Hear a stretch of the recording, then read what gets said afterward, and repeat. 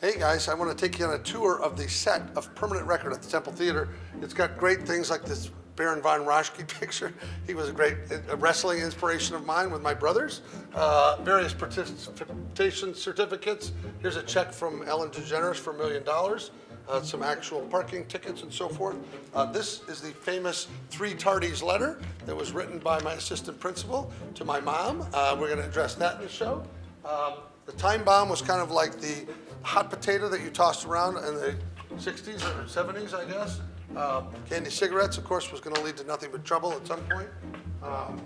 Here's a finished piece of artwork I did. I couldn't finish in time, so I drew a pencil, and then I called it Artist on Break.